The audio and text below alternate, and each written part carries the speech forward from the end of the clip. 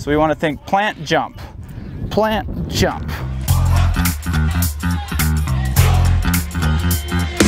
Welcome to the pole vault vlog. My name is Shawn Francis, and here we talk everything fiberglass pole dancing, but the kind your parents can be proud of. Guys, this video is one of the QR codes in this book, the Pole Vault Toolbox, available at team-hoot.com. So a lot of the things I see is that kids just plant late, right? They get hit back, or the pole smashing them, or they get some of this situation.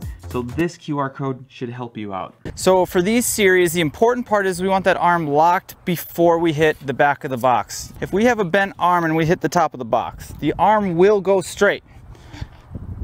It'll just go straight in a position we don't want. That hurts even if I'm standing here right now. But if we have the arm all the way up before we hit the box, then the pole seems to want to just pick me up off the ground instead of let my hips come through and be in this really awkward position. And when you're in a position like this, as we were talking about with the order of operations and the chain of events, I'm halfway swung. If this is vertical where this hand is, I can only go this far, right? This is where my hips are. But if I can take off like this, then I have a way bigger swing and a bigger radius, and there'll be more energy going into the pole vault system we're looking for.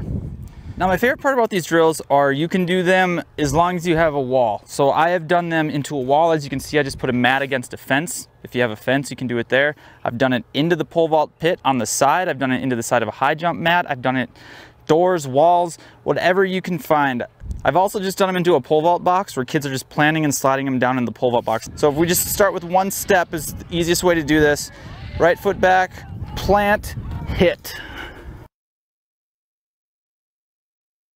Guys, I hope you found that helpful. Remember, there is more than one way to pole vault. That's why I literally wrote it right here. There is.